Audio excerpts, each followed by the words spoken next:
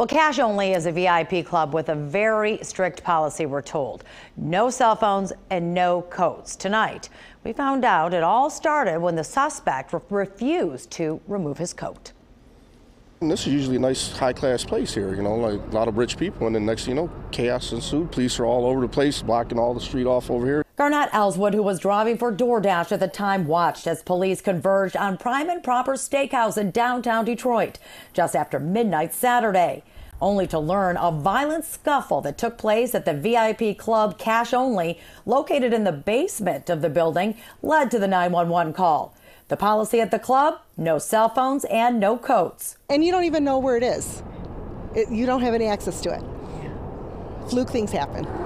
A source close to the investigation tells Fox 2 the 52-year-old suspect became hostile when security guards asked him to remove his jacket multiple times. He refused, and when security tried to escort him out, the suspect grabbed his folding-style knife and began violently stabbing the 51-year-old security guard. Another guard reached for his concealed weapon, commanded the suspect to stop and drop the knife, and then fired his weapon, shooting the suspect dead. I was kind of shocked. I was a little sad that something like that would happen in such a nice establishment. But it didn't stop you from coming here? No, of course not. It can happen anywhere, but I want to support a local business. So we've been through too much in the city of Detroit, and why not? A spokesperson for Heirloom Hospitality Group, which owns Prime and Proper, issued a follow-up statement Monday, which reads, "Investigators have confirmed to us that they have all the information, victim statements, witness statements, surveillance footage from multiple cameras, and more as it relates to both the attacked, the contracted security officer, and the deceased, who was the aggressor.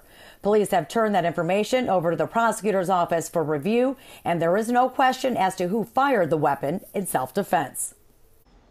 Of course, the Wayne County Prosecutor's Office will make the final decision on whether it is, in fact, self-defense. There were no other injuries. Huel? So, Taryn, how is the security guard who was stabbed? Well, a police source tells Fox 2 he does have life-threatening injuries. He underwent a 5-hour surgery today.